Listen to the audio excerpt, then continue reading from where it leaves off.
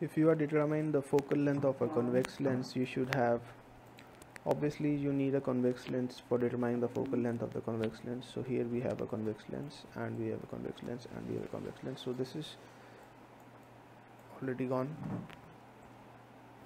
Now what else you need? We need a screen. So we have a screen in here, and we have a screen in here. No, this one doesn't have a screen. Now we need holders to scale them. So this one has all the necessity we need. So this is the correct solution. Let's look at the solution now. Yes, that is the correct solution.